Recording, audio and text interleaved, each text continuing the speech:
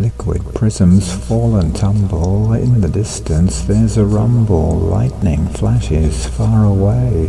Someone somewhere has a day with a rainbow in the sky. Mystic arching omen high above and out of reach.